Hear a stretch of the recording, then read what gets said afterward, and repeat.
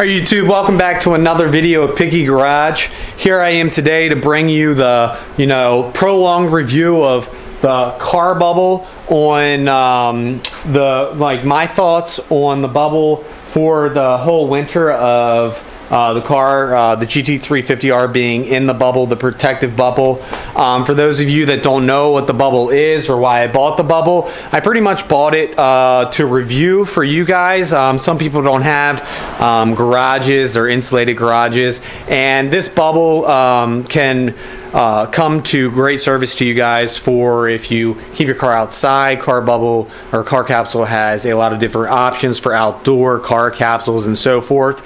But I just want to give you guys an in-depth review on the results of the bubble after a winter storage of the GT350R. What the bubble does is it's supposed to do moisture protection, keep it away from rats, so forth, air circulation at all times. There's a fan at the end of the bubble which protects it from dust and debris and really protects that car. It also handles up to X amount of pounds. As you guys can go back into my older videos and see, I throw a 30-pound sludge hammer at the car. I'll put it in the cards above or something. But it really is great for protecting your car, giving your baby that extra layer of protection so you can sleep tight at night, knowing that your dream car is safe, away from elements, rodents. If a garage fell or the lights up there fell, you know that your car would be safe. Now, Car Capsule does have some different Car Capsule options, such as the Show Capsule, which is a lot better, handles a lot more weight. But I'm going to go ahead and take this down and give you my review. One thing that I do have to tell you guys and let you know is I read on a review or a blog forum that these car capsules do carry moisture, or moisture does get in them. And I do have to say that I can concur with that finding. What I did was I went ahead and bought these damp raids for that extra layer of security, protection. And what they do is they go ahead and collect dampness.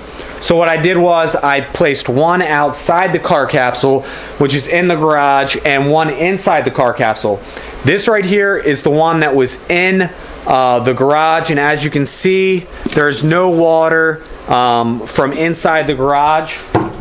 But I did grab one. I put a couple of these inside the car capsule just to protect my thing. But I don't know if you guys can hear that. This thing is filled with water.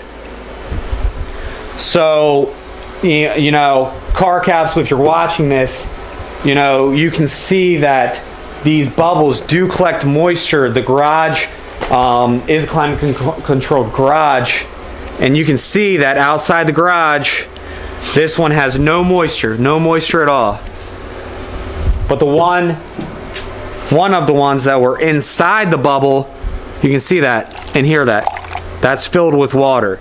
So if I didn't have these damp raids inside my car capsule, it could have caused some damage. It could have, caused some rust or whatnot. So I'm glad that I went ahead, and as you guys could see in one of my other videos, I'll put a card in it.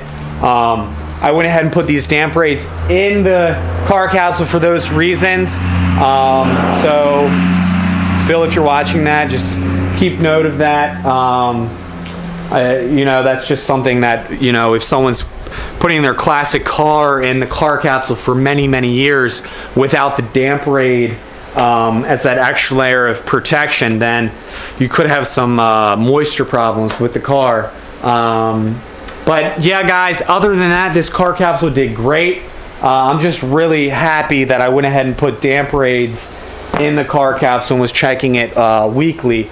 The other ones I kind of changed out.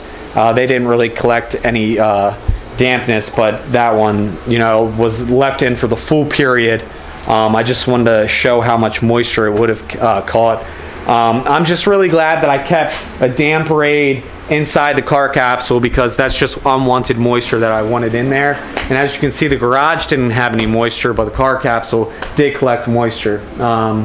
But yeah, guys, great bubble. I'm really glad that I went ahead and bought one. I hope you guys enjoyed this. I bought this for you, as this is a garage detached garage. I don't really, this was kind of overkill, but I got it for you guys, and I hope you guys all enjoyed this video. I'm gonna go ahead and take this out of the bubble, do the oil change for spring. I also got a couple parts like the air filter and a AOS air oil separator that I'm gonna be doing some how-to install videos for you guys. I'm gonna go ahead and get it out to you guys here shortly after I film it. So guys, I hope you liked this video. If you have any questions, comments, or concerns about the car bubble, please go ahead and leave a comment below. I'll be sure to get back to your comments. And if you like this video, go ahead and give it a thumbs up and subscribe if you like my stuff. As always, guys, it's always a pleasure talking to you, the camera, and sharing my passion with cars. So stay tuned for more stuff at Piggy Garage. Thanks, guys.